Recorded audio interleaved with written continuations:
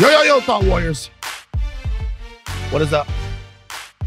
I learned it's on and it's I, Van Lathan Jr. And it's me, Rachel and Lindsay. Mandingo fan. Van, no lie. People are in my DMs talking about Van sent me here. Van sent me here. You see the kind of trouble you caused? Because I'm helping you, Rachel. I feel like I'm helping you. I'm helping you. Helping me what? I'm helping you come to terms with what I really want for myself. Yeah. Mandingo. And who are you today? Who are you today with these sunglasses on? Like every day it's a new prop. It's not a new prop. This is how I look. You know, I don't think I've ever seen you wear sunglasses. I want everybody to get used to this. This is how I look. Everybody's like, you know what? Like just people I know in general, I can see that like most of the men that I know are very happy about me. But the men in my family are ecstatic. They're so ecstatic to see me in a cowboy hat. It's ridiculous. I gotta get like a lint roller for the hat. They're ecstatic to see me in the cowboy hat. They love it, right?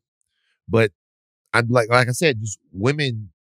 There's a hater gene in women that like whenever a man is having too much fun doing something, or whenever he is like too really, into Van? something, there's a hater gene that just and the hater gene. I want to ask this: why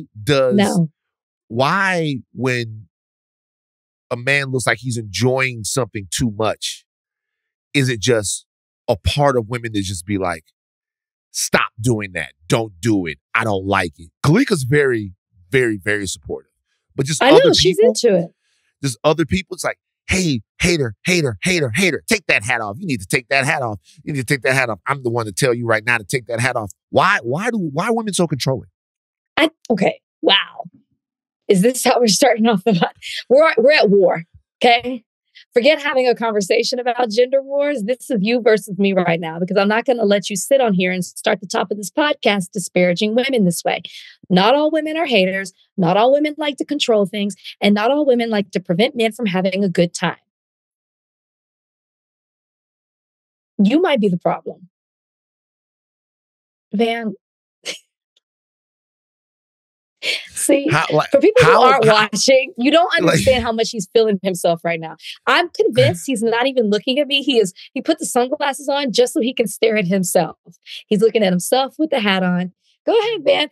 When you get this new hairline, I know you're going to be acting different. Next week. This might be the end of the podcast. Next month, I'm going to get my shit right over my eyebrows, too. I'm going to have a whole, because it's still going to move back, right? So I'm going to get it low as possible so that it can come back. Well, there are people that have to have multiple ones. Like LeBron? I don't know if LeBron has had to have multiple ones. Has he had to have multiple ones? I think so, because he had it and then he started using the headband again to cover it up. And now it looks really good. So I think he at least did it once again. Adam 22 from No Jumper just had to go back and get another one. But why is that? Because I actually would be very curious about, with the hairline. I might have a little, I embrace. You're gonna get a hair transplant? Well, I mean, I could maybe take an inch off my forehead. Can you imagine? That's what I'm talking about, Rach. We share everything. I feel inspired. I want to shout out a YouTube channel right now. And none of my friends or compadres over at No Jumper, and even some of my friends or compadres over at Fig Unity World, none of them are going to like this. But I have to shout out a podcast, a YouTube channel that I get a lot of entertainment from. And I'm not, it's going to piss off some of the No Jumper people. It's going to piss off some of the people over at Back on Fit. I got to shout out a guy doing a YouTube channel called Point and Shoot. Man, it's basically a reaction channel to stuff that happens in the No Jumper sort of whatever universe. I think the dude is a comic genius. Not everything he says is fair. So he's making fun of them. Yeah. Not everything he says is fair, but he's hysterical. It's ridiculously funny. Just little things that he says to me are funny.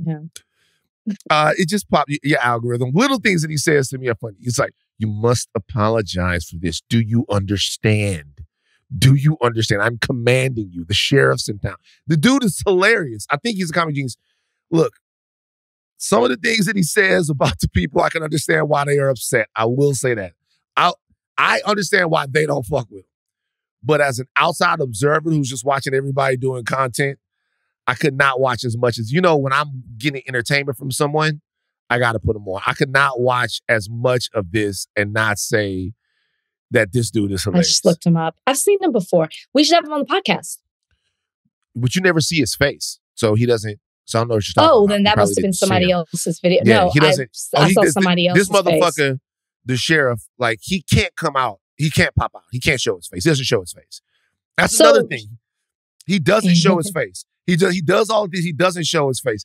I don't think he could show his face at this point because he's got with so many of these people at this point that he couldn't show his face. I think they would probably want to do something to him in LA. Maybe, but I'll tell you what. So let's have him on with like a dark screen, just his voice. It's a dark screen. They have the voice out there. Some of the videos into it. are Anti-Adam 22. Oh. Let's do it.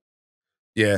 Okay. I mean, look, once again, it would be whack of me not to at least comment on this person when I'm getting this much entertainment from it. Rachel, are you feeling like self-conscious about your forehead today? You're touching it all. No. Am I? I just touched it, man. I just touched it. This angle isn't really working for me. I'm in a hotel room. I'm not loving this angle. You ever tried no, bangs? I've never been. Okay. No. It's too much. Oh, the camera fell. No, you're too much right now. Yes, I've thought of bangs. Yes, I'm doing a side swoop now, but that's neither here nor there. I'm not self-conscious about my forehead. I've been rocking with it for 38 years. But I am intrigued by the hairline situation. Oh, okay. I mean, they do it. I mean, you. I didn't know that it happened for women. Oh no, I told you. They're famous. Yeah, they're famous women that have done it. Like yeah, who? like I've only heard rumors. I'm into it. Like I never wanted to fix my gap. I've always embraced my forehead, but I would consider maybe a little change up. You can't fix the gap. No, I would never.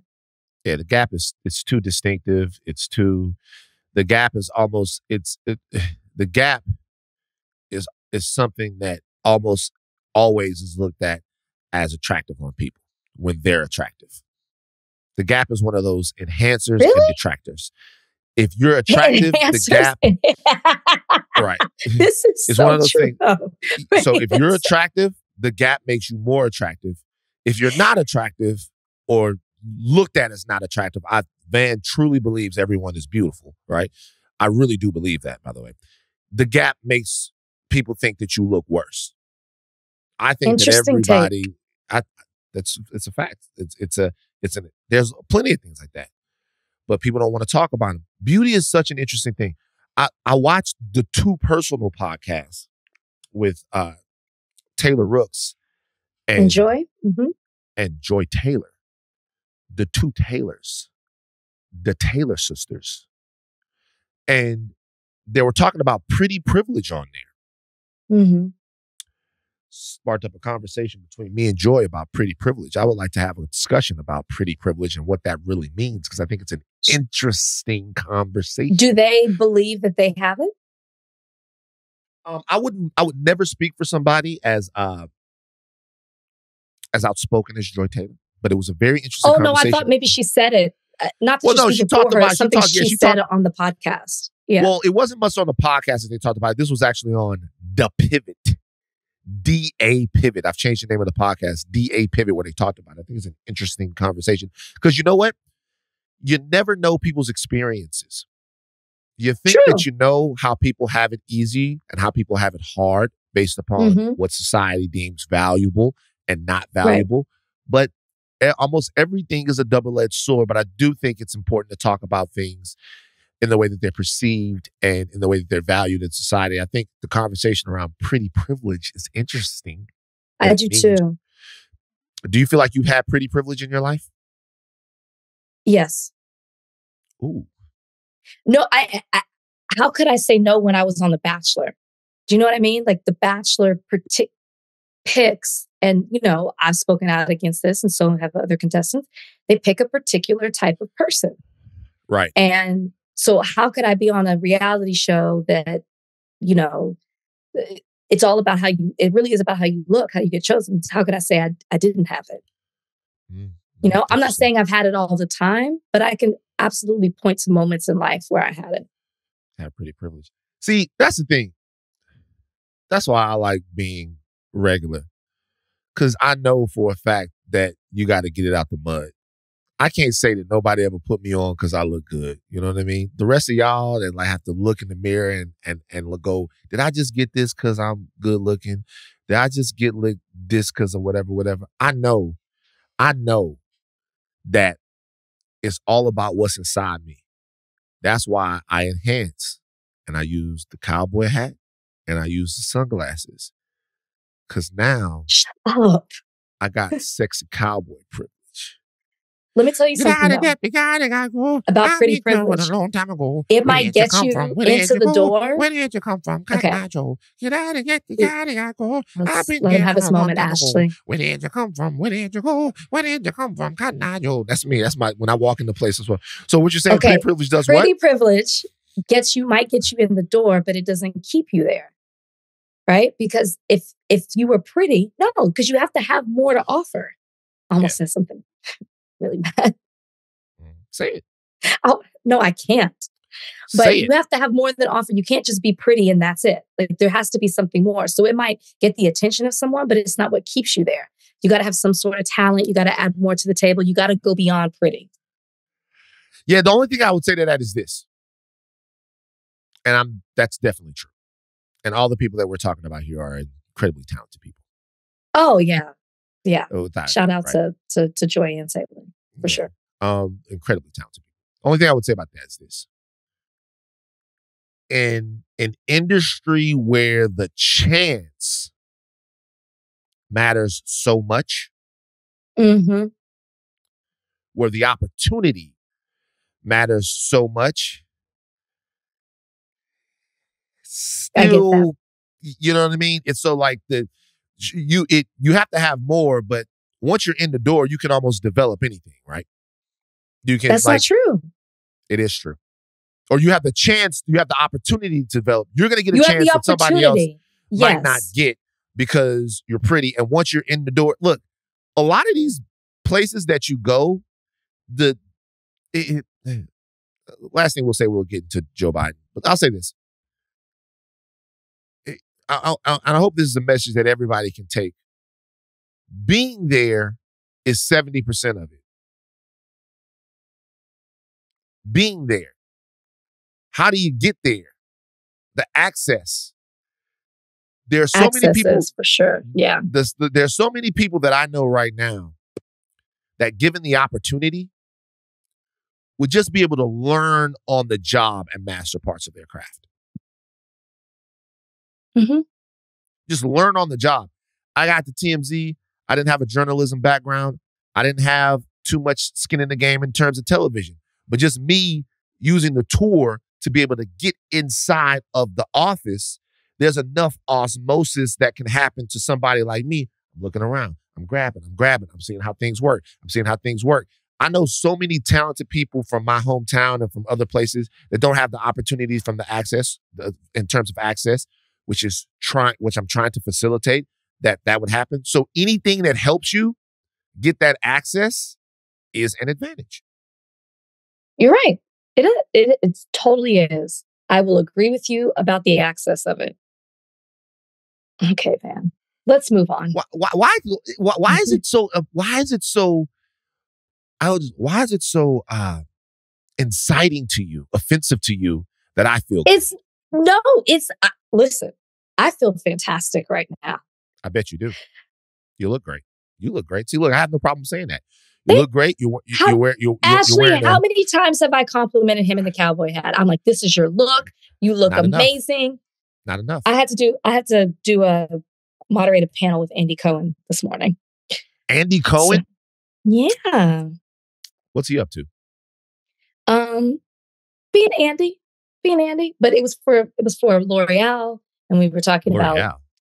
Ooh, yeah, we were talking to a group of marketers about like the success of what Bravo has done in brand building and fandom and comparing it to consumers and products. And it was a really interesting conversation. So that's why I'm all made up.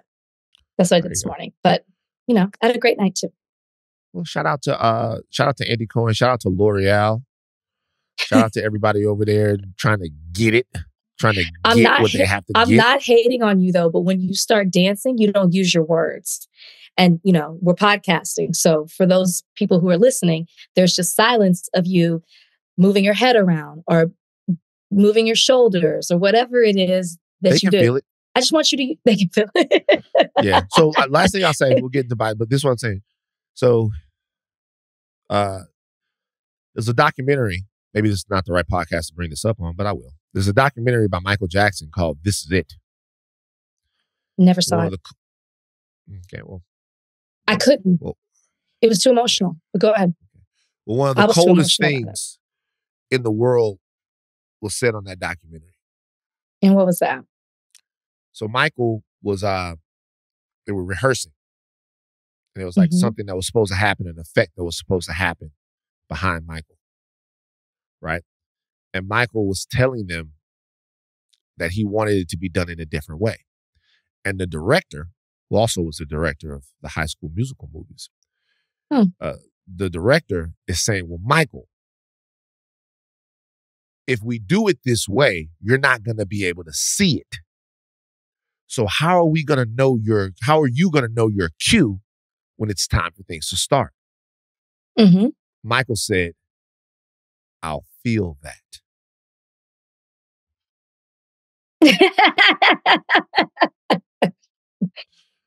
So that's you right now. No, that's them right now. So Rachel, for people that don't know, Rachel's food just arrived. Rachel, I'm going to do something right now. I'm going to challenge you. I thought we were cutting this out. I'm going to challenge you not to eat on the podcast. I need to coat my stomach just a little bit. That's going to be a challenge. I'm going to challenge everybody. I want everybody to hear this challenge. Rachel's food just arrived. I'm going to challenge Rachel to put us first and not eat on the podcast. Rachel, is that possible? She's stuffing bacon down her throat. Pork. Her pork-based diet continues. Rachel, how many days a month would you say you go without eating pork? More than you think. Yeah, whatever. All right. On the other side of this, we're going to talk about Joe Biden's budget proposal. Yeah. All right. We wanted to get into this. We want to talk about Biden. Yep. I'm ready. Let's go. Higher learning retraction. I was off base last podcast with my criticism about Biden and the unions. Oh. A mistake was made. Who was on base? Rachel was on base. Rachel was on base like Juan Pierre. Rachel was on base like Ricky Henderson. I know Ricky. Rachel was on base like Curtis Granderson, like Lou Brock, like Tim Rock Reigns. Rachel was on base like Marquise Grissom. Van was off base. Van was off base. What were people saying though? No. I got hit up by a lot of people, a lot of intellectuals. People were like, it was a complicated issue, but it's not just in Biden walking the line with the union. It's about rhetoric. It's more than rhetoric. It's about also things that the White House has done. It was a blind spot. I apologize to the audience. Lower learning. It's a demerit for lower learning, Van. Front of mind for you, you're anti-Biden. So you can't see what Biden is doing because you're always against him. So I'm curious, as you're going to tackle this next subject, of what you think about Biden's budget proposal. So a lot of people would think that I would bristle at the anti-Biden situation. I'm not. I'm going to contextualize what I'm anti. I'm not necessarily anti-Biden. I'm not anti-Biden at all. But what I am anti in a real way, and I have to be honest about this, is, how about this? I'm not anti anything, but I am incredibly cynical. And my cynicism comes from, and this, I'm not saying this about that anybody else doesn't have this. I'm certainly not trying to put people at odds. My cynicism comes from the fact that I think I am maybe too invested into the complaints of people who are back in Baton Rouge, who I talk to on an everyday basis, and they are wanting something different, and they can't feel it and they can't see it. I think I have to do a better job of messaging to myself and then messaging to them, and being open to the actual facts on the ground in terms of how things are working in America from a policy standpoint. I'll give you an example. I was talking to somebody about doing a fantastic initiative. And the initiative has to do with something that's very close to my heart. And that is Black male literacy. Black male literacy, particularly in young Black males. This is one of the only things that I feel like I can actually affect. A lot of this other stuff I've punted on about my ability to actually be effective on it. But a while ago, I did this video and it went viral, and it was challenging people to read books. A lot of the feedback that came from that was that, hey, are you aware of some of the literacy rates that exist, particularly for young Black males in middle school and going to the high school age, some of these numbers. And when you look into these numbers, they're actually shocking, right? So the question is, don't just challenge them. I mean, it's pretty staggering. It's just a fact. So the question is, it's not to be overstated, but it's an area of concern that if we're going to challenge people to read and be more well-read, that we also need to be able to give them the tools to utilize these great books. And if minds are falling through the cracks, it's actually unfair to ask them, hey, go out and do this, when they're not even in a position to be able to absorb some of this information. It's important to get out there and be on the front lines about that. If you're going to tell me to read, hey, will you teach me how to read? So there's a conversation I had with someone about an initiative around that they're doing. And the moment that they started talking about the political aspect of it, that they might be, endorsing certain candidates, or they might be involved in certain political initiatives because it's education, so it's policy, right? I didn't want to do it. I was like, I don't want to do it. I don't want to do it. What I want to do are things that are grassroots, that connect Black people directly with people and what they need.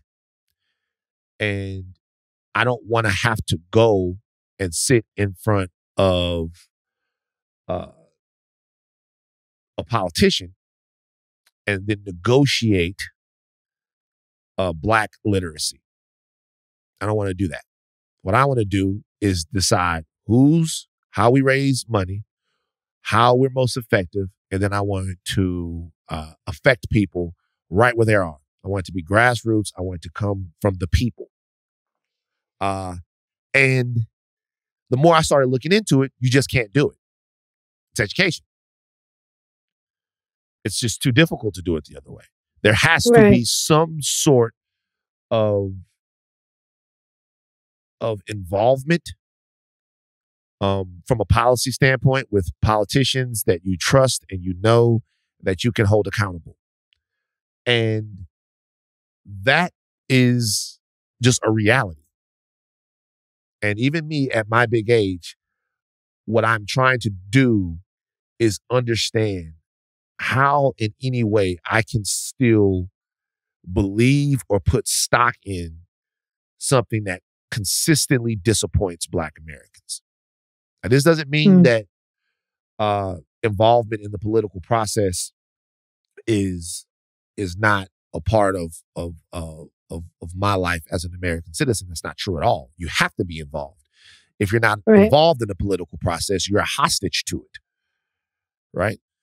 But the question is, what can we do that doesn't involve that? What can we do that we can't let somebody else disappoint us? And this just might not be one of those things. But I say all that to say that, like, when I say that I'm really affected by something, I'm not lying about it. So post George Floyd, when everyone is coming to the table and recontextualizing and having conversations about what American race relations are going to be moving forward, I was on some this is the last chance shit. I was on some, if this moment doesn't in any way ignite something that's a little bit different, then it all really is bullshit.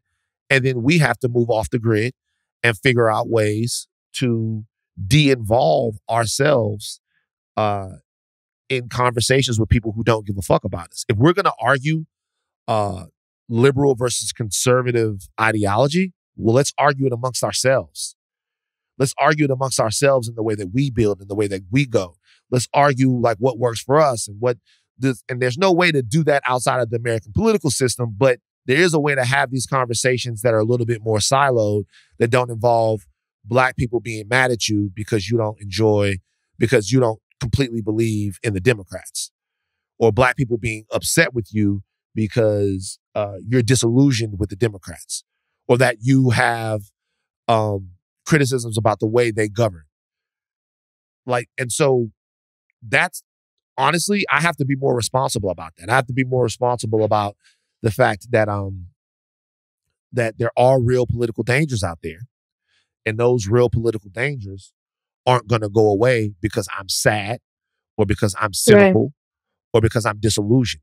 That you have to meet them and use the weaponry available to you to combat them.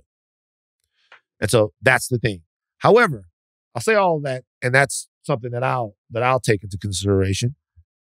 Yippee-yi-yo. But I also say this. You got bad babysitters. You got bad babysitters. The Democrats, the Republicans, the American political establishment, bad babysitters. You got bad babysitters. You do.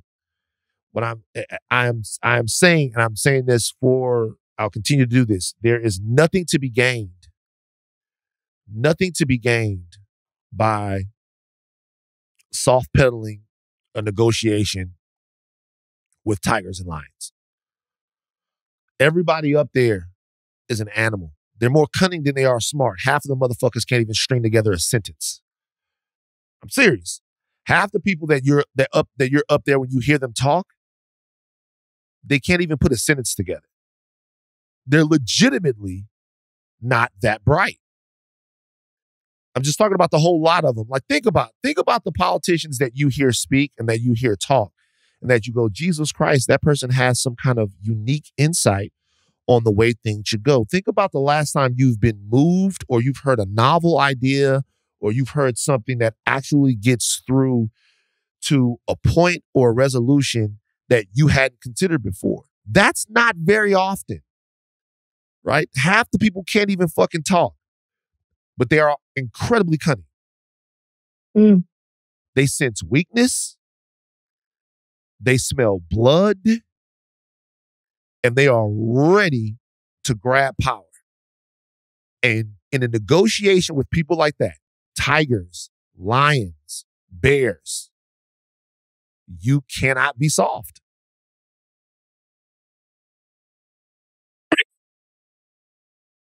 Nothing you're saying is funny. It's just,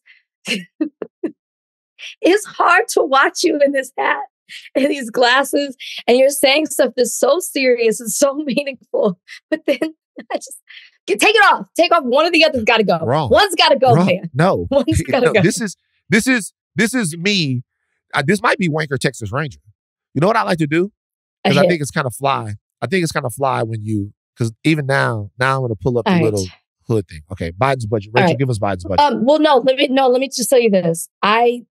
Everything that you're saying is true. And we've touched on some of these things on the podcast before. But when I was listening to you talk about your, being cynical and then talking about grassroots, I think that I think everybody should have both of that. Do you know what I mean? I don't think that we should, for too long, and maybe it's always been this way, but it just seems louder, we looked at our politicians as if they were going to be our saviors and save us from everything, right? They were going to fix everything. We believed everything that they said when they were campaigning. And then you come to realize that either they weren't truthful or they can't pass those things because there's the Congress that won't let them, or it's just not a priority as it was to them when they were campaigning. So I think that you have to be cynical because you have to constantly hold them accountable, but then also be grassroots in doing things in your community. You can't do just one. I think both have to happen. Anyways, Biden budget. Go for it. So your thoughts on Biden's budget. So he just released the annual budget. He's laying out the policy proposals that he's going to campaign on as he's leading up to this reelection, or seeks reelection, I should say, in November. So he laid this all out. For 2025, this is what he's proposing. Several different things. How many do we have? 19. I'm not going to name them all. I'm just going to name the ones that you feel like are the most impactful. Okay. Lowering drug prices, right? Yes. Cutting taxes for families and workers. Addressing the housing affordability crisis. That's huge right now. And that helps middle America a lot, which I think is an interesting play as well as you're going up against Trump, who claims to be for the people, even though none of his policies are. Oh, excuse me. Some of the pork coming raising up. Taxes. What was that? Some of the pork coming up. Raising taxes on the wealthy, increasing corporate taxes, reducing childcare costs, advancing cancer research. And I mean, there's a lot here that I think reducing the cost of college. I'll just use those. Those are, I think, to me, well, extending the Affordable Care Act, subsidies and coverage for children. Like I'm looking at the ones that can help the people, that help fix the disparity between the haves and the have-nots. Those, as I'm looking at this budget proposal, to me, are the ones that are most important. Childcare, being able to not be, overwhelmed by debt when you come out of college, getting people their starter homes and allowing them to have these tax credits and some of that money refundable, affording medicine just so people can have a better, a healthier lifestyle. Like these are the things that I think are extremely important. And what, we talk about that. What's resonating with the people? What can people feel? These are things that I think people can actually feel if money is, implemented in this way. So the housing affordability crisis is really interesting. 2 new tax credits for homeowners, $10,000 tax credit aimed at getting people to put their starter home on the market. You know what I mean? So get into a new home. And then there's a refundable tax credit for middle-class home buyers, interest rate buy down, that would help an estimated more than 3.5 million buyers close a deal on their first home over the next 2 years. So that's important for 2 ways. Number one, I know realtors out here who are stuck in situations with the housing market because they can't move homes in the same way that they used to. That obviously affects them. And then home ownership is just such an important standard in American wealth that if people are buying less homes, renting more with rents going up and siphoning off people's money, right, that if people are buying less homes, there's less of a foundation for the American economy and people are accessing American wealth more rarely if they don't have homes. Home ownership is still one of the bedrocks of American financial solvency. So anything that directly addresses that is a good idea. Reducing the cost of college is fantastic. I'd also like to see some investment into trade school development. Okay. I'd also like to see some education into some fiscal education around people's ability to make decisions about their future. I would like to see some type of initiative that helps kids in high school decide what the better option for them is. Remember, there was this program when we were in Baton Rouge. Marie was in this thing where you went and got a job for like 3 hours out of the day when you were a senior. And it was for... You got paid? Yeah, you got paid, yeah. And it was for... she worked at a bank. And she was a teller at a bank when we were seniors. It was like a program, you went, you got a job, you worked 3 hours out of the day or whatever like that. You got paid, but it was also for school credit. So it lets people understand whether or not college and the loans that they're going to incur and all this. Remember, I'm for making college free for everyone. Fuck it. Let them pay. Because remember now, I was talking to a friend of mine that was like, he paid $7 million in taxes or something last year. And I was like, who is this friend? Yeah, whatever. It paid $7 million in taxes, right? And you know what I said to them? I was like, you know what you probably did? You probably bought a Predator drone. That's you probably bought him a Predator drone. So what I would like to see is this money be used to invest into people. So I would have no problem with the dismantling of the military-industrial complex, which, by the way, there's a fantastic documentary that everybody should be watching on Netflix right now called The Bomb and the Cold War.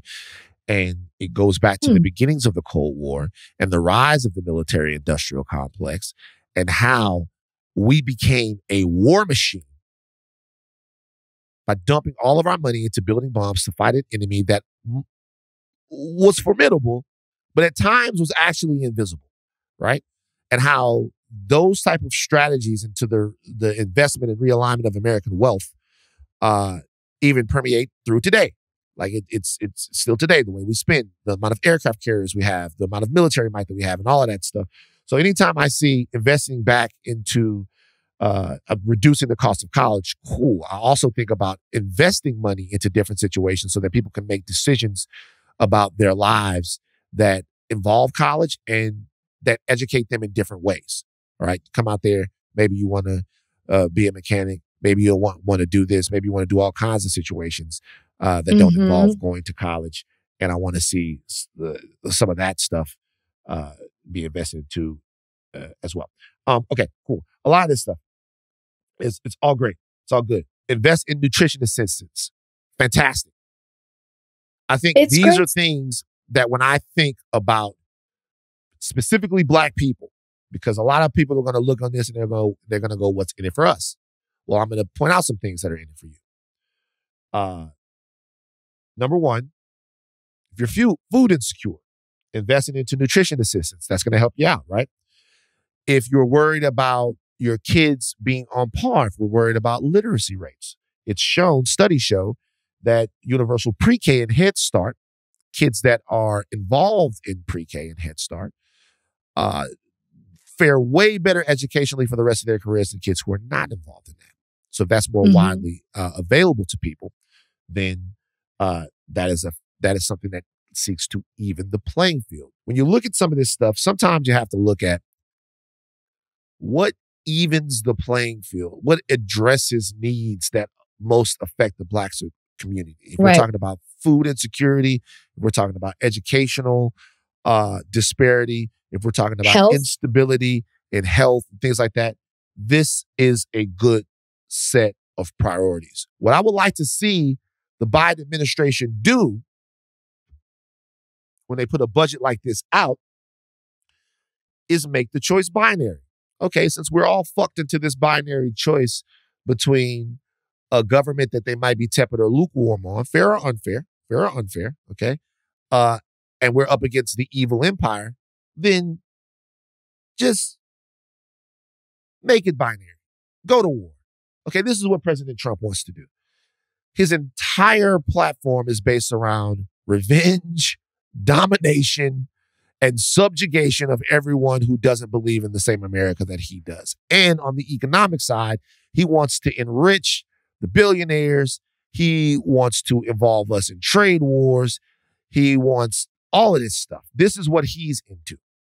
All right? So I want to see people have the choice. And I want to see dollars and cents involved in this. This is what your life looks like under Joe Biden. And this is what your life will look like under Donald Trump. Well, sorry. Well, no, I was just going to say, I think you're absolutely right. And it's something I said in the beginning is that this contrasts Trump's economic agenda because he's always trying to appeal to working class voters.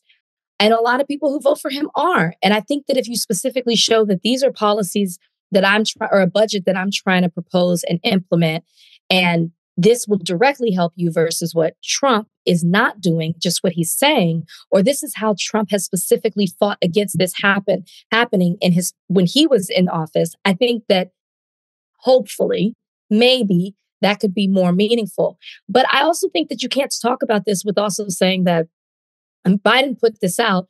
We're talking about how this list can help so many people if this money is, if this budget was approved. Yet immediately you have the other side tearing this down because all they're talking about is the amount of money that it's going to cost, even though Biden's saying in his proposal that it will lower the deficit over 10 years, even though they'll initially start spending more money.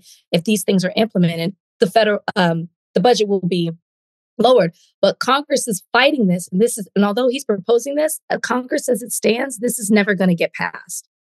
So this is never going to happen. So it won't. But here's the deal though.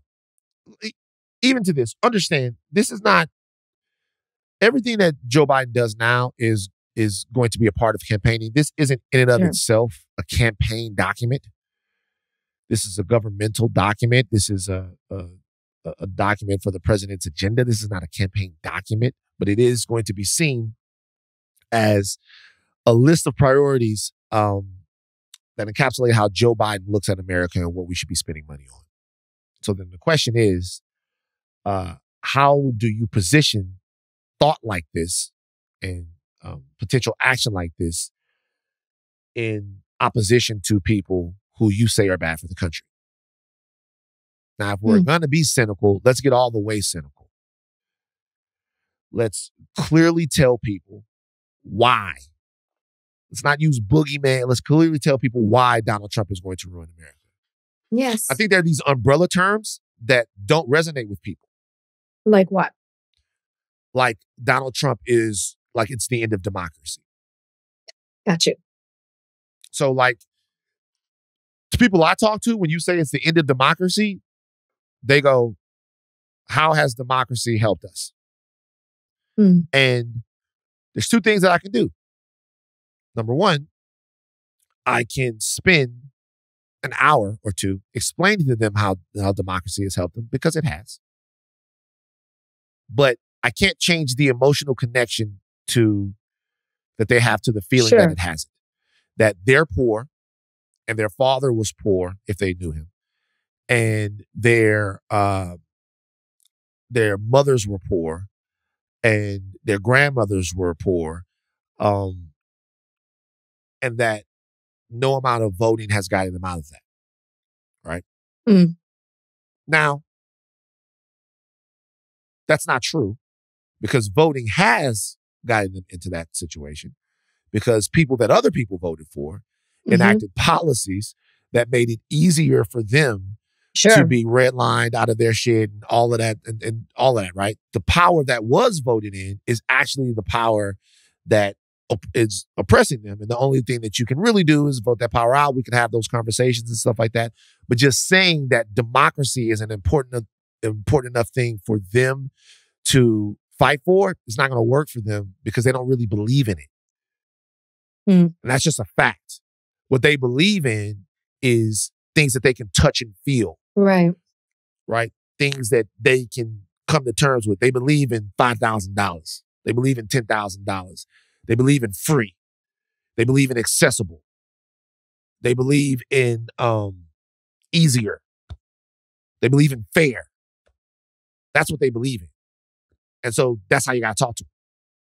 And maybe it's not their job to talk to them. Maybe it's my job and other people's jobs, because I'm not an intellectual. I'm a talking head nigga. Maybe it's our job to look at all of this stuff, synthesize all the information, and then say, hey, this is how it's better. This is how it's better. And get the hat shaking. You know what I mean? Get the hat shaking when you're talking to people. But I can tell you right now, there are a lot of people that are not at the end of their ropes with the Democrats or the Republicans. Just they think the internet's going to save them and all that kind of dumb shit. Anyway, but I looked at this list, and this is we talk about this. This is America that I can get behind. There are other things in here too that I think are very important. Restore funding to the IRS. You guys, if we're talking about waste and we're talking about the way that the American elite cook the books as far as their taxes, if the IRS isn't funded, I've had tax problems before. I've had to pay my taxes. I went 8 years without paying my taxes one time. What? What you mean one time? I hope that was the only time. 8 years? Well, look, let me tell you how stupid I was. You just started paying taxes, didn't you? Let me tell you how stupid I was. So when I was working at TMZ, I thought, and this is how niggas get fucked up, just be honest with you. When I was working at TMZ, you guys, I gotta be honest with you guys. In a lot of ways, I'm like a man-child. They know. Like in a lot of ways, look, I love to read. I love to get new information. I love to do all of this stuff. But like when it comes down to like getting a passport, it's hard for me to do it. It's hard for me to initiate. Do you ever feel that way? It's hard for me to start something. I think it's like a woman versus man thing. No, you get confused when you travel and there's time changes. You get confused. You don't want to book your flights. I feel like all of that is a lot for you. I get so excited to read and get new information and so excited to talk to people and learn their stories. But when it's time to like sit down and do like a regular function thing in life. Yeah, it's like difficult. Like everybody's like, it's hard for me. I can't do it. It's tough. And so, they were taking taxes out of my check at TMZ. So I thought, it was all gravy. I thought they were taking taxes out of my state, federal tax, whatever. And so I remember I was talking to one of the attorneys at TMZ one time, and it was like, I got to do my taxes. And I was like, people like that got to do their taxes. Like, why would I have to like do my taxes when they're taking checks, they're taking the taxes out? And he looks at me, he goes, Van, please tell me that you're filing the tax return every single year. And I'm like, no. And he was like, how long has it been? I was like, really, since I've been making money for them, I owe the government like $150,000. Oh my gosh. Yeah. And you flew under the radar. I paid it. Yeah, I paid it. I mean, if you're telling the story, I know you did, but you flew under the radar. They weren't even concerned about you. They wasn't fucking with me. They wasn't coming for Wanker Texas Ranger. And so I remember when I came back, when we got it done with all the tax people and stuff, I thought I was going to owe them maybe 15 grand. They came back and they were like, okay, here's it. I was like, well, because there were penalties. There were penalties. Yeah. And then and the funny thing is they just want their money. Like they just go, they're like, you'll be like, all right, look, I wonder how many people are paying the government. I really do. Because you go to them and you go, look, I pay y'all, I'm going to pay y'all $75 a month. That's what I got. They go, okay. You do that for the next 1,000 years. And then they just want to get paid, but then after a while, I just paid it all off. Anyway, so look, I say all that to say, wow.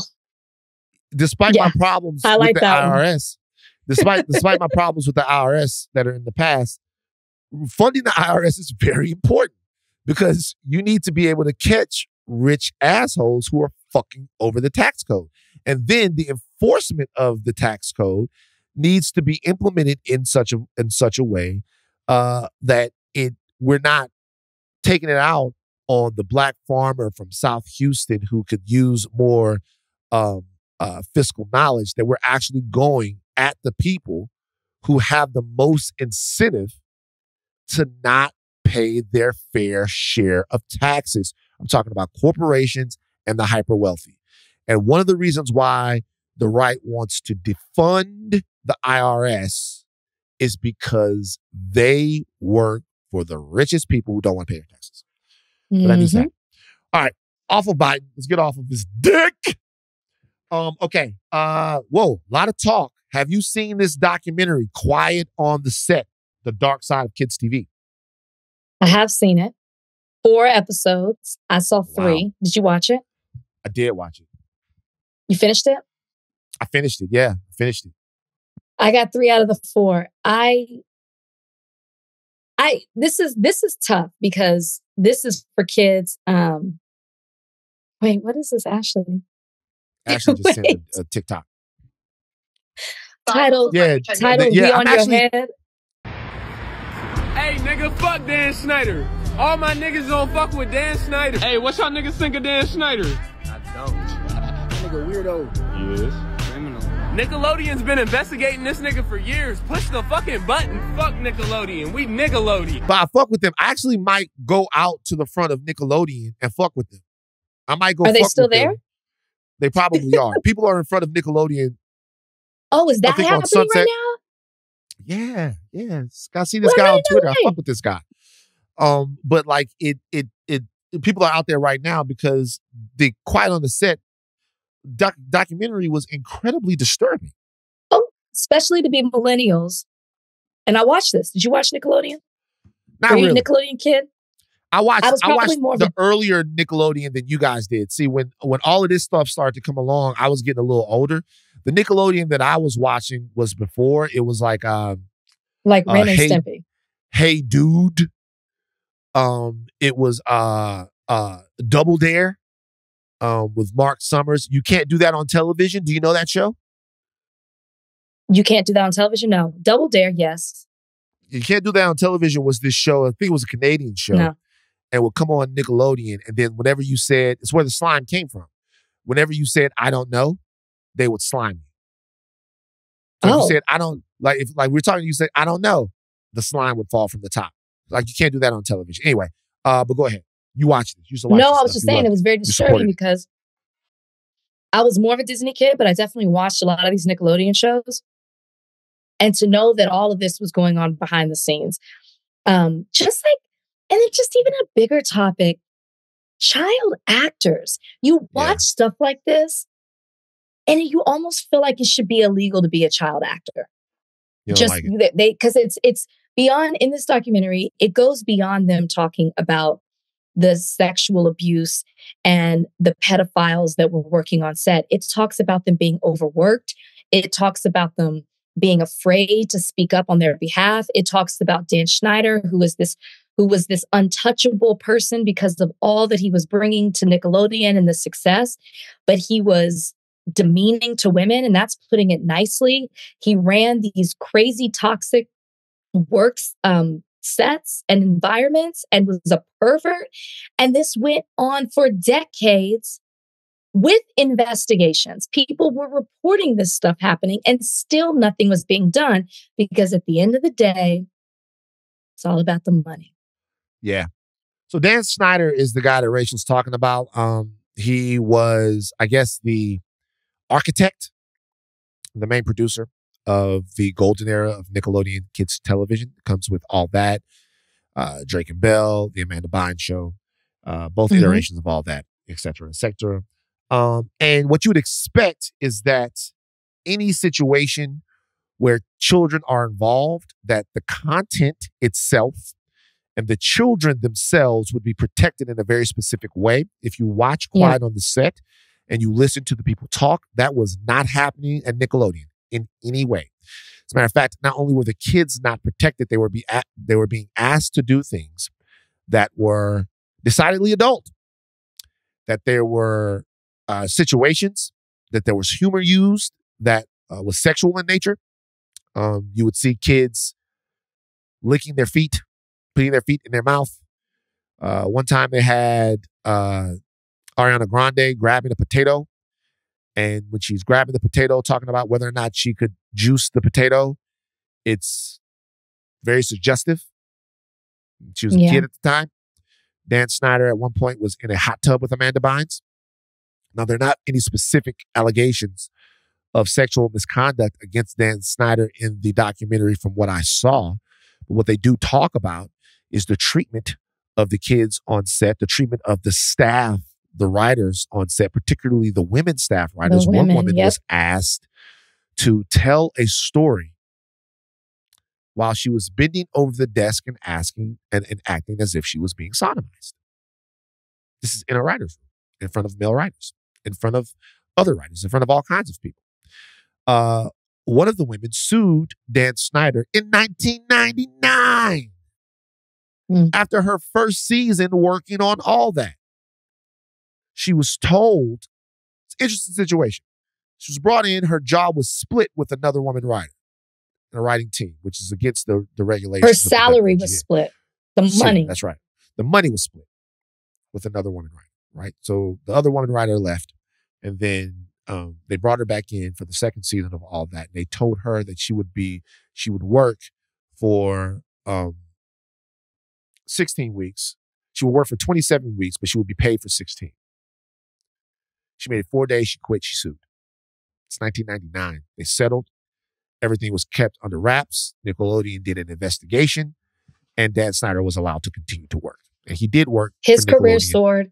She never got to work again. Never got to work again. I hope she got paid. Like, he continued to work for them for 2018, until 2018. Listen, then we don't even get into the Drake Bell portion of this. Drake Bell comes into the series around the third episode. And in the third episode of the series, it explores Drake Bell's relationship with a dialogue and acting coach named Brian Peck, who had worked with other stars. They have him working with Leonardo DiCaprio. Before then, he sexually assaulted Drake Bell. And his relationship with him over the course of time that he was working for Nickelodeon, there was nobody that was asking any questions. There was nobody that was getting involved with how close he was getting to the young talent there. And by the time Drake Bell knew what was going on, he had been groomed, and then he had been taken advantage of. And what he says happened to him was so ghastly, he didn't even want to talk about it on camera. Now, we should say that Drake Bell himself got in some trouble not too long ago, and was put on probation for inappropriate text messages that he sent to a minor. And he says that he almost killed himself over that. That is also addressed in the documentary. And to be honest with you, I can't see how you would watch something like this, knowing what happened to Amanda Bynes, knowing what some of these kids went through, knowing what some of these parents went through, knowing what some of these women went through. Yeah. I mean, every single allegation, sexism, racism, unfairness, sexual misconduct. It seems like an unbelievably toxic and dangerous workplace. And it reaffirms almost all of the suspicions and the concerns that people have about not just young people working in Hollywood, but people working in Hollywood, period. It's disgusting. Yeah. Did you see Dan Schneider's reaction video? I didn't. I saw the headlines for it. I didn't get a chance to watch it. I know that he did 2 videos, right? So the first one, he's denying it. And then he comes out later and has more of a apologetic tone. So question, did the first video come out before the documentary? And then the apology came after he saw the reaction to it? So there was some hubbub about this back in 2018, which is when people first started to... Dan Snyder got a Lifetime Achievement Award in 2014. He got a Lifetime Achievement Award in 2014. And after he got this Lifetime Achievement Award, there was some hubbub about who he really was. People are like, I just let you know, this guy's a creep. He's not a good guy. And clips of him and some of the situations that he was putting the young talent in started to make the rounds on Twitter and other places like that. And the conversation about whether or not he shouldn't have got this, especially during the Me Too movement and all of the re-examining that went on around sexual abuse and sexual harassment in the workplace. He was part of that discussion a little while, in a way. So in 2018, they cut ties with him. And there was a reaction from him then. That was then. Denying. Denying. Yes. These allegations and all of this stuff that you hear is not true, blah, blah, blah, blah. I am not this person that people are saying I am. This is all hearsay. I'm caught up in a witch hunt, blah, blah, blah, whatever. Mm-hmm. After that, this comes out. And the interview that he does with the gentleman that interviews him, kind of a softball interview. Not kind of a softball interview. It's an extremely softball interview that's up right now on Dan Snyder's YouTube. He admits to certain parts of this and defends himself on others. Mm. The easier parts of this are, and this is the interesting thing here, power and money and the way it can be corrosive. Right. It's easy to say in a situation like this, hey, there was some jokes told. There was some conduct that I'm not proud of. That's his line. His line is there were some jokes told. There was some conduct. There are some things done that I'm not proud of. That's his line. That's what Dan Snyder says. Right. I would have done it now. I would have done it differently. Now, their line is, you ruined my life. So let's look at it again, okay? On the one side, dude that was in control, that hired and fired and decided who got to be on TV and decided who got to be a star, whose families' lives got to be changed, all of that type of stuff like that. He says there are some jokes and some things that were done that I'm not proud of. There's some conduct that went on in the writer's room that I'm not proud of, and I'm sorry. They're saying, you ruined my life. I never worked in entertainment again. I never felt safe again. I never felt worth it again.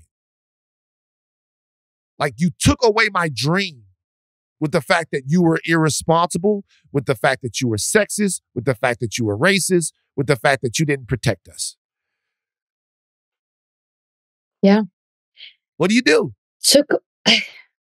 One guy apologizes for $1 million, $2 million, $3 million home and says, hey, I'm sorry that some people felt shitty. The other people are saying, hey, I had to do 14 years of therapy and I never got over this. But here's the thing, man. I don't expect Dan Snyder to do anything. He's been investigated multiple times over a span of, 3 decades, and nothing was done. The apology, the response, the frustrating thing to me was at the end of every single episode, there was a disclaimer by the network that basically said, we take allegations seriously, we investigate all things, and basically, like, we did our part. That to me was equally, if not more, disturbing, because you protected this guy. This guy, every box he checked with the inappropriate, with children, women. We haven't even talked about how he was treating the Black actors. And you protected him all in the name of success, of money. That, to me, is the bigger conversation we should be talking about. And to your point earlier, this is what people think of when they think about the dark side of Hollywood. These are the things that people are scared of. I think another conversation would be the parents. We got to talk about the parents in this. We talked about this a little bit when we were talking about Michael Jackson. We were talking about the 2 guys that came forward and the parents. A lot of times the parents weren't involved, or they were just happy that, their child was being able to pay for them or getting them out of a certain situation, or their access to celebrity and fame. And they were sacrificing their children in the process. There's so much here that it's not just Dan Snyder, even though I understand he was the one allowing this to happen, but a network, something bigger than him, a machine allowed him to do this. So this is what I'm saying. You're definitely right. I look at it like this. Number one, I'm assuming that all of this stuff was SAG. I don't know. I guess kids can be in SAG, right? That's a thing, right? Kids can be in the Screen Actors. They have to be. So I personally think that there should be a separate organization set up I know that there are compliance laws and stuff, but there should be a separate organization set up in Hollywood that just deals with potential sexual, psychological, and physical exploitation of children on set. So they have representation there. I'm talking about something who funded by I'm talking about funded by the union, like an independent. And let me tell you why. Having children be responsible for the financial solvency of adults is in and of itself a fucked situation. Like once an adult can demand that somebody that is relying on them for guidance and all of that stuff, once that person is, I think about how many times my daddy's like, go down to the store and get some cigarettes for me. I go in there and I buy the cigarettes. You know, like it's not responsible for me as a goddamn 7-year-old kid to be taking money and walking down to the store and buying the cigarettes, but my dad is able to make me go. He was like, his relationship with me changed the minute he could ask me to go to the store for him. This boy is useful. This boy can, you know what I mean? Like this boy can do stuff. I can ask this boy to go saddle my horse. I can ask this boy to go do some of that, right? But whatever, he was still taking care of me. He was still deciding what was appropriate for me based on a caretaker's relationship and not me having to take care of him. So he wasn't having to ask what was too much for me to do in order to keep the lights on. He wasn't having to ask what was too dangerous, what situations were too dangerous for me to be in order for people to be able to go on vacation and my siblings to be able to go to college and the mortgage and all of that. That right there, that relationship, a child being the breadwinner, is inherently connected to the exploitation of children because most of us have to exploit ourselves in order to make money. Sure. Like most of us have to work hours that we don't want to work, do things that we don't want to do, be places that we don't want to go, and do stuff in order to make money. You have to take shit you don't want to take sometimes. Sometimes the freedom of not being able to do that is what we're all searching for. So when it's a kid, it's going to be exacerbated. So that right there is unnatural. It is unnatural for a kid to be the one who is making money for a family. It's never going to go right.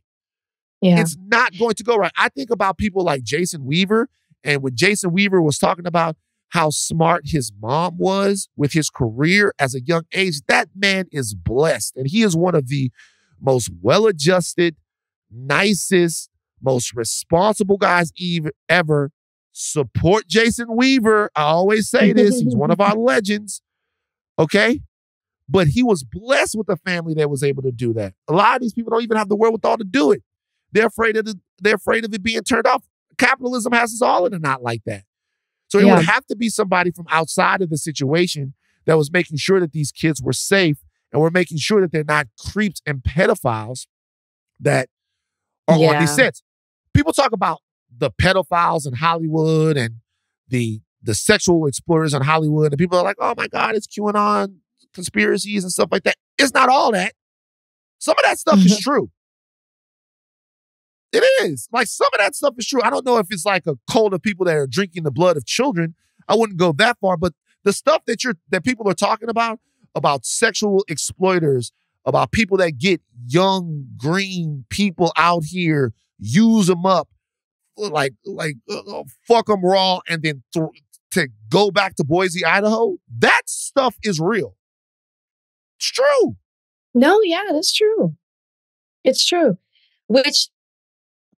Which I never really understood. Ashley says, fuck that stuff. I never understood, I'm laughing at Ashley's message, the emancipation of it all. And I was glad that this documentary explored that because I'll be honest, when I used to hear like kids wanted to be emancipated, I felt like like they just wanted to be grown, or maybe it was a little bit of a selfish act. But now I understand why they wanted to get free from their parents when they're subjected to this kind of setup. Like, it makes a lot of sense. And then in the documentary, they start naming, which I didn't even realize, all the celebrities, child actors who filed for emancipation and successfully won, which means you really have to show you're in a fucked up situation. And you, as a minor, would do a better job taking care of yourself than your parents do, or your situation. Y'all need to go see this documentary. Watch the documentary, man. Very eye-opening. Watch the documentary and think of the kids. It's very upsetting. It was upsetting to see Drake Bell tell his story, despite the things that he got himself into later. Yeah, it was upset to see the woman that was asked to bend over and act as if she was getting sodomized when she was telling a story to that room full of guys. She couldn't even recount it. She didn't even want to talk about it. These are things that never leave you. The young black brother who was on the second season of All That, who was then left after they made him wear a costume that basically had dicks all over it. It's a lot of it. Or the black man who messed up his relationship with his mother. They kicked him off the show just because she was he blamed his mom because she was trying to protect him. Yeah. Some bullshit. It's all right. Surprise topic for Rachel. Okay. Ashley, play the Kyle Rittenhouse video that I showed you. Okay, I'll answer the question and some things he said. He says we shouldn't celebrate Juneteenth. We shouldn't celebrate Martin Luther King Day. We should be working those days. It's called Ketanji Brown Jackson, an affirmative action hire. He's talked nonsense about George Floyd, and he said he'd be scared if a black pilot was on a plane. Does that not seem racist? I don't know anything about that. Then answer no. Does that seem racist? Is a yes or no question, Kyle. After all the things I just told you, would you consider that hate speech? I'm not going to comment on that. Deflection!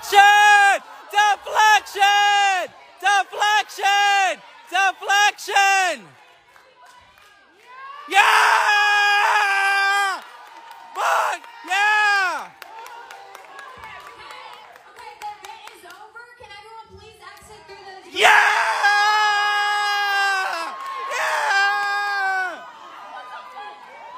So that was Kyle Rittenhouse at the University of Memphis. Shout out to the kids out there. He was there Wednesday night, and he was speaking on behalf of Turning Point USA. The Turning Point USA event, Kyle Rittenhouse was speaking. He was asked about some of the statements made by the founder of Turning Point USA, Charlie Kirk. You guys have heard some of those statements. I can't do a better job than the young brother in that video did in pointing out those statements by Turning Point USA. Kyle Rittenhouse was then ushered off of the stage with his dog, poor pup. I was going to ask about the dog. Yeah, the dog. Maybe an emotional support pup. I don't know. He was ushered off the stage, and there were protests outside. University of Memphis, I basically got Kyle Rittenhouse's speech there shut down. Rachel, your thoughts? I mean, it was incredible to see people coming together to against something that is against them. I mean, looking at that audience, if I hadn't seen the Turning Point on the screen behind him, because I was like, why is he speaking to this Black audience about these things? And then I see Turning Point, I'm like, oh, this is what the event was. It looks like everybody came out there to protest him being on campus and for what Turning Point represents. This is incredible to see. This is the kind of stuff when people talk about they're encouraged by the next generation and the young people. This man who took the microphone was prepared, well-versed, educated on the things that Turning Point represents, specifically Charlie Kirk. And it was a great thing to see. Great. Loved it. So I've seen a narrative out there about Kyle Rittenhouse. And the narrative is that I've seen a couple of people say this. David Lucas, the comedian that, I don't know if you saw this, the comedian that got in trouble for making fun of George Floyd. Remember him? What was he on? Was he on like Joe Rogan's show doing it? Or was this the Mario Lopez one? No. He was, okay. He was doing his stand-up routine. Okay. Then no, I have not seen this. Yeah, so he got in trouble a little bit. He went on Willie D's podcast. Shout out to the OG Willie D, down here in Houston. And he was recently on No Jumper. I didn't watch it, but I watched a little bit of it. But he said, I watched the whole thing. I got the clips channel. And he said that and I guess he's friends with Kyle Rittenhouse. He knows Kyle Rittenhouse, and he says that Kyle Rittenhouse didn't kill any black people. And I saw another guy, black Republican guy, say that BLM is misguided by protesting Kyle Rittenhouse because Kyle Rittenhouse didn't kill any black people. But that BLM should be protesting all the black people that are killed in Memphis. Memphis is a dangerous city. Memphis is a dangerous city. And, a lot of people down there working on getting things to be better in Memphis. Here's the thing, though. A lot of people look at this as, number one, it's by the grace of God that Kyle Rittenhouse didn't kill any black people. Number one. Right. Number two, he killed allies. Yeah. And people that believe in allyship think that the life of an ally, the life of somebody who puts it on the line for you, who's out there marching in lockstep, an accomplice that's trying to make the world better for you, is worth remembering, protecting, and going to battle for as much as anything else. Somebody that took your side in a struggle for your life. Like a fellow compadre, a comrade. Those lives that Kyle Rittenhouse took. You didn't have to take them. Right. He was able to beat the American court system. Good for him. That's the way that it works. But there's a social and cultural cost. And there should be. There should be a social and cultural cost for Kyle Rittenhouse for the rest of his life. Agreed. He would presumably live a long life. He's a kid. Was he 21, 22, something like that? Maybe even younger. I'm not sure. But for the rest of his life, Kyle Rittenhouse's life should be hell. It should be hell for him to get a job. It should be hell for him to go to school. It should be hell for him to buy a house. There should be a social and cultural cost. When a Kyle Rittenhouse is moving into your neighborhood, you should be able to ask, do I want to live next to a killer? When Kyle Rittenhouse is coming to your school, you should be able to ask, do I want to live next to a killer? And an ideological killer. Somebody who harbors those beliefs. This is all fair. Shouldn't be easy for him. It should not. It shouldn't be. And if Turning Point USA and other organizations like that are going to essentially sensationalize and glamorize the deaths of two people that were protesting, killed by this dude, the rifle, then they should have their shit shouted down too. This is America. This is America. So Kyle Rittenhouse goes to Memphis, protest him in Memphis. Kyle Rittenhouse goes to Tallahassee, protest him there. Baton Rouge, protest him there. Get off of your asses. If he comes here, I'll protest with you and I'll buy all the goddamn pizza. Wherever, like wherever he goes, there should be a coordinated effort to make his life hard. He should have a hard life to make his life hard. And that's the power of solidarity. Sometimes solidarity is about not letting a motherfucker forget and reminding him that we ain't forgot. And if they won't hold you accountable, we will for as long as you breathe. I thought this was great. It blessed my heart to see it. If anybody knows that young man that was speaking on that microphone, please tell him to hit me up. I got something for him. I got a little something for him. How's that what sound? You got, man? Yeah, who knows what Another I'm liable hat? not, who knows what I'm Another- liable not to do? We're almost out of podcast. Rachel, I feel different, man. Why? I do, man. I feel different. I feel like something good's about to happen.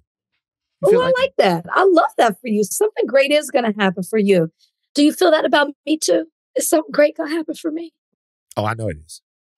Because I know stuff you don't know. Oh, I love a surprise. Yeah, I love a surprise.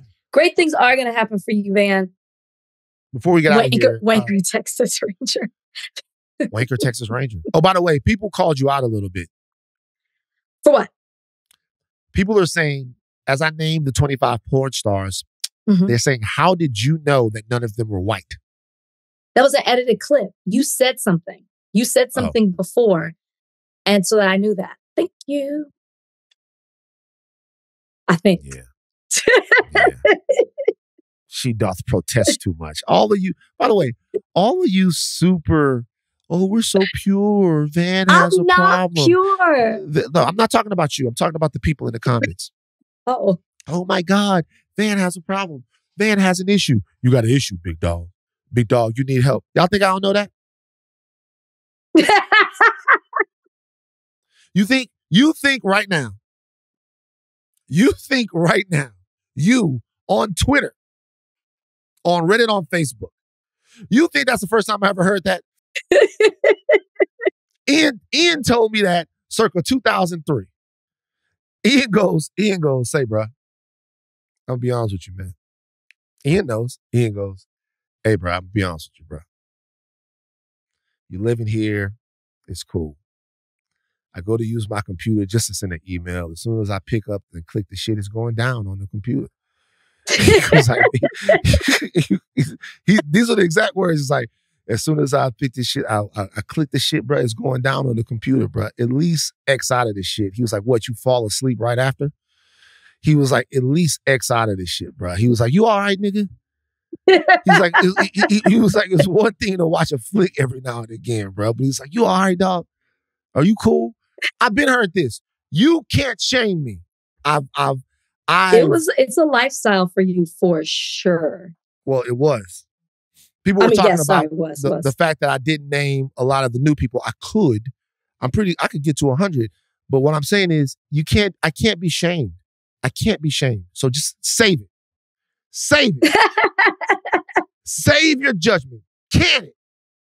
All right. Before we leave, Cowboy Carter, Beyonce is dropping.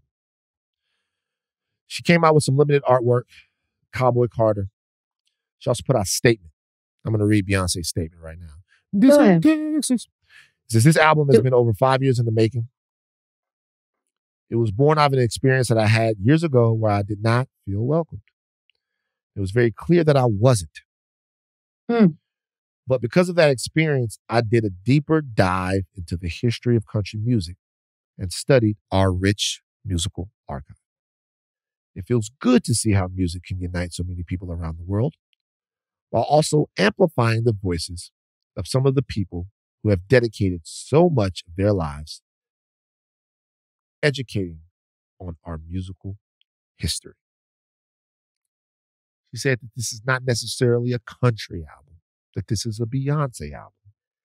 And people responded. Azalea Banks fucked over Beyonce. I'm not going to read the whole thing. If you guys want to read it, Azalea, who has never, ever, ever shied away from controversy or criticism, basically called bullshit on the whole thing. Erykah Badu captured it and surprising. It's a Dallas girl. Then Erykah Badu went on X and said to Jay-Z, say something, Jay. You gonna let this woman and these bees do this to me? That's because of the reaction that she got. Well, she accused her of stealing her style.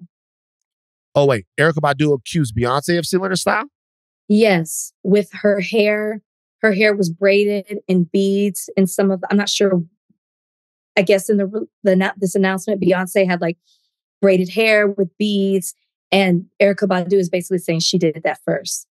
But really, Rick James did. My fire, baby.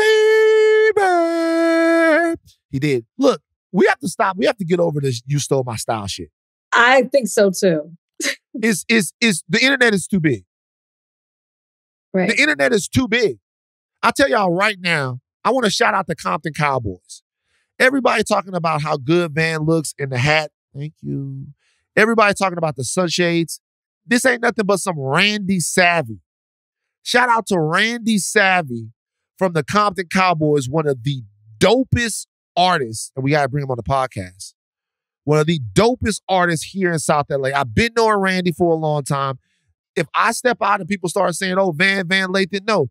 It's guys that been wearing cowboy hats and sunglasses and doing all of this stuff. We gotta be more cognizant of the fact that you weren't the first to do something.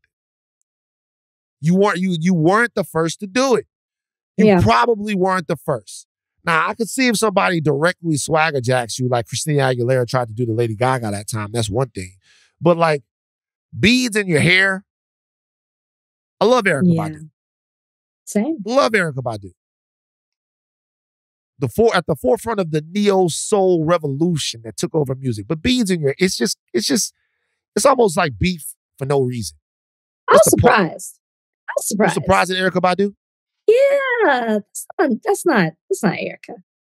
I mean, I'm not used to her being like that. Azalea, now this was on par. It's like, just wait for it. Okay, you saw the album. What did you think? Beyonce on a horse in the red, white, and blue, holding a flag, but you can't see the full flag. It's faded into the dark. What you think about the cover? I mean, from half of it looks like it. The top half you can't see. So you can't see where the blue and the stars are, which I think is purposeful, but you don't know. Beyonce is from Houston. Her brother's from Louisiana. Galveston. Wait, I thought her mom was from Louisiana. I think she has Louisiana roots, but she grew up in Galveston. Like, I think she's Creole, but she's from Galveston. I read a Time article today about it. Interesting. I think Beyonce can make a country album, do the goddamn country album. It's like, whatever. It's fine. The images looked fine. To me, the music will be what tells the tale. If the music is great, it's worth it. If not, it's publicity stunt. The music will be what tells the tale to me. I don't really have much problem with the imagery. Do you, Rachel? No, I don't have a problem with the imagery, but I really didn't pay as much to it as I did the statement, which we don't normally get a lot from Beyonce. You know, she doesn't do interviews. You know, she did the documentary and that was a lot, but you don't get full statements. You know, you might get a caption. So for her to pull back the curtain a little bit and be revealing about why she created this album, how many years it had been in the making, and what happened to her in the music industry, which you would never think would happen to Beyonce, no matter what genre she was in, and how that fueled her fire to tap into the history of country music, and that she wasn't going to allow people to dictate what she could and couldn't do with a genre of music that was originated by Black people. And I thought that was pretty cool for her to talk about, because I didn't know she had an experience when she you remember did. That? I'm assuming Daddy Lessons, Lemonade, and then she went to the CMAs and all of that stuff. Right, but I didn't know something happened. Oh my God. But people were just talking she had Dixie shit. Chicks. All of that stuff, because like Daddy Lessons, Beyonce got into country and she made a better country song than anybody else could ever make. It was a great song. And then she went to this, she started, dabbling, and people were like, oh my God, that's not country. I mean, I was still TMZ at this time, and I was like, y'all don't know shit. There's no such thing as a musical genre that exists here in America that Black people cannot take part in. We invented American music. We invented it. We invented it. We invented American music. There you go. You're welcome. I don't care if it's pop music. I don't care if it's fucking thrash, death metal. I don't care if it's goddamn boy bands. I don't give a fuck what it is. We invented it. Had to invent something. We invented it. We invented American music. We invented a lot of things. Those things we don't get credit for either. We invented it. Whatever. We can do whatever we want. I'm going to put together a different band. I'm going to put together a Kraftwerk sort of experimental German, whatever type of, whatever we wanted, whatever I want to do. I could do whatever music and say it's Black. Whatever the music I want to do and say is black is black. It's all black. Everything, every American music form is black. Bluegrass, black. Zydeco, black. Blues, black. Jazz, black. Rock, black. Punk, black. All black. It's all black. We do whatever. We don't even want hip hop no more. Y'all can have it. Black punk, black rock, black death metal, black country, black bluegrass. We're now hip hop you can have. It's now time for us to go back and take back other stuff. Let Jack Harlow do his thing for 3 to 5 years. On the backside of it, we will come back and we will reclaim hip hop. But you can have it now. We want country. We want bluegrass. We want rock. We want the rest of pop. We want it all back.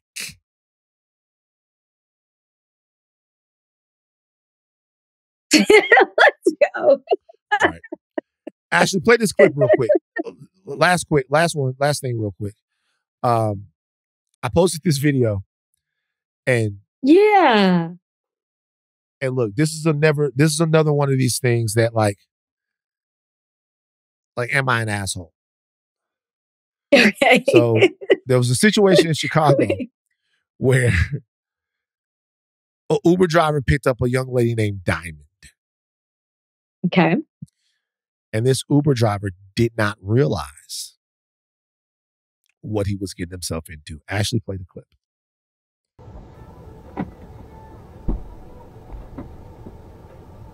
Yeah, he's looking at her in the beginning.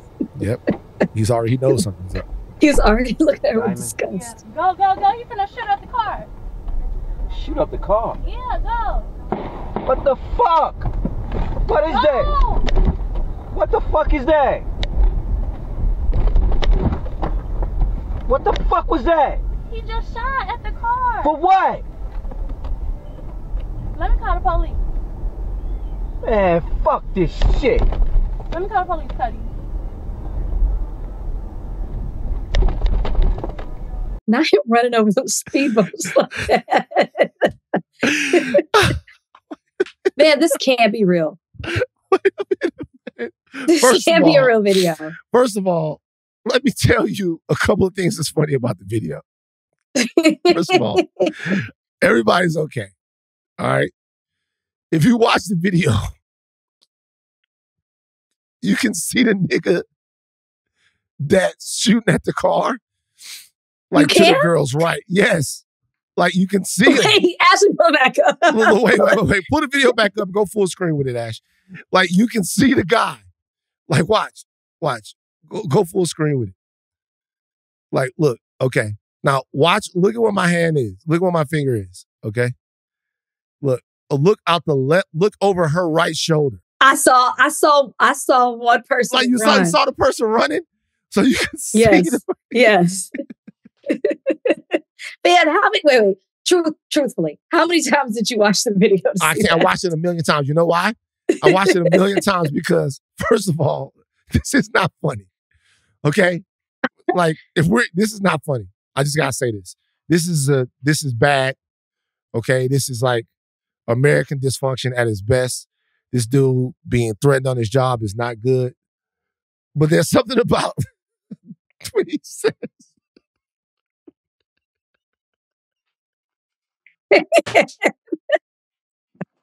There's something about what he says. He says, man, fuck this shit. I'll put my hat on backwards. I'm sorry. Wait a minute.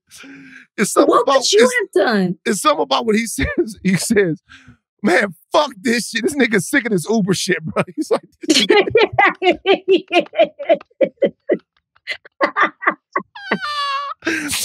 like, man, fuck this shit. Oh, wait. He was suspicious from the get-go. The look of disgust on his face when she got in the car. He was already looking at her like, what the fuck is going on? First of all, that might be a ride in a place that he felt a little trepidation about picking somebody up. He accepted the ride, though. He accepted the ride, but he was like, I don't know if I should go down here and do this. He's like, what the fuck? And then her low down ass, Diamond is all fucked up, man. Diamond either ran off on the plug, if this is real, which it might not be real, it might be a fucked up prank, right? But Diamond either ran off on a plug or robbed somebody or something. Diamond is fucked up. Fuck Diamond, man. I gotta say, fuck Diamond, man. That's fucked up, Diamond. You can't do that. That video was funny, though. I'm sorry. We gotta go. We gotta go. I'm sorry, guys. If we could get him on, I would love to get him on. Love to talk to. I would love to get him on. Oh, okay, look. Before we leave. Candace Owens was on Breakfast Club today. Yes, I saw some clips. So we'll take a couple days to think about it. Maybe we'll react to that on Monday. I mean, she was on Joe Budden too. We didn't do that. Didn't see it. It was behind the paywall. So interesting. Yeah, didn't see it. Haven't watched Joe Budden in an incredibly long time, but yeah, didn't see it. It was behind the paywall. But we will react if anything of note comes out. We'll react to that on Monday. So we'll see what happens. Sure. All right, take the caps off, but do not stop learning. I'm Van Lathan Jr. And I'm Rachel Lindsay. I guess.